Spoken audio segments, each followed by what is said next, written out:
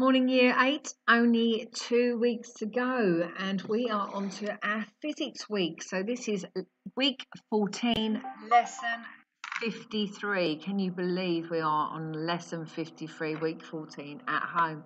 You guys are doing amazing. This is a fun lesson. So on to the next slide.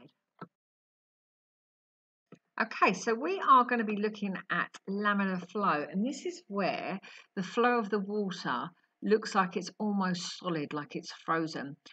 So normally water flows quite turbulently, like down a river or out of a tap. What we're going to try and do is get the flow of the water to come out completely undisrupted. That solid, continuous flow will then appear to look like it is actually frozen. So what I want you to do first of all, I want you to write a definition for what laminar flow is and the experiment we're going to do. Okay, so you are going to need the balloon from your activity pack. You should have two. Some sellotape, a pin of some kind, needle, pin or a safety pin. Obviously water, so we're looking at the laminar flow of water.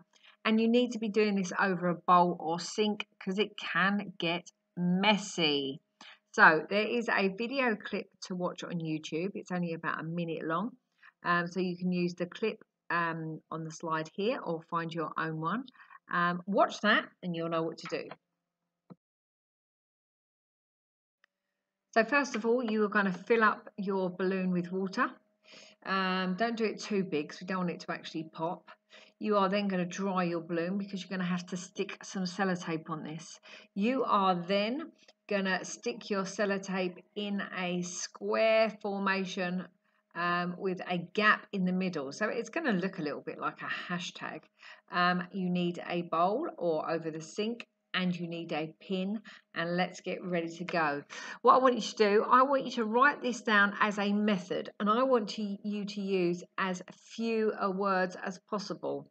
So if you can do these instructions in something like 20 words, that would be amazing. So once you've got your balloon and everything set up, you will then put a very small hole into your balloon and you'll watch the flow of water coming out. Your flow should not be wobbly. If it is wobbly, you might have to make a slightly larger hole.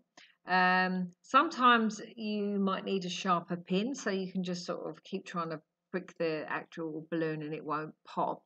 Sometimes the balloon will just empty way too fast. If you do get the hang of this, see if you can film it and send it in. That would be absolutely fantastic. So we are looking for a continuous flow of water from your balloon under pressure that will appear as though it is frozen in time as it comes out. Good luck! Hope it goes well.